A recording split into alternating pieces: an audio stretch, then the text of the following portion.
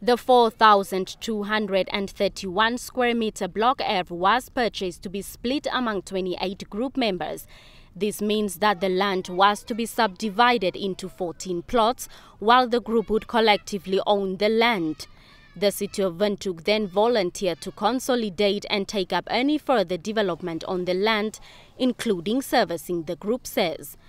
Etueni group member Inga Boy tells me that group members had agreed to city's request because it would allow them to again save up and acquire building material for proper structures. However, it had been a year and they want the city to speed up this process.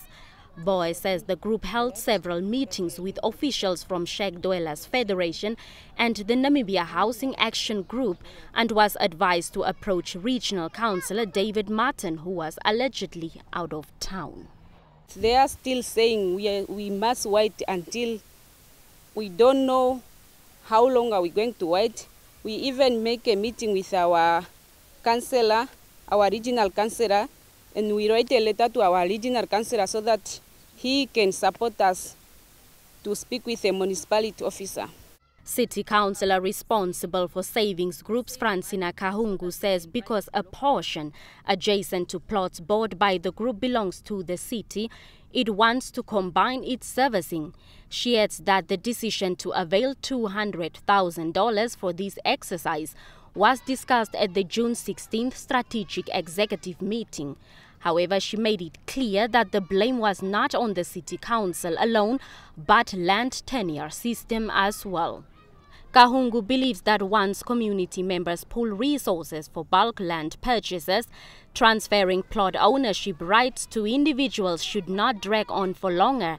As the city, and I think all of us in the country, you wouldn't be happy to say, I have an earth, but that earth is never in your name. It's just under the group's name, like in this case it's Etueni Group. But all we are fighting for now is to say, let us fast track the flexible land tenure system. Because as we are already, this Etueni Group, they are already at level 1 of the rights, the land rights. They already have the starter rights because their names are already there, they are covered. But we want each and every Namibian to have a landhold title which belongs to an individual. Now the group had also recruited additional members who could not afford to make financial contributions towards the purchase. Councillor Kahungu said the city would render assistance in that regard. Blanche Kores, NBC News, Windhoek.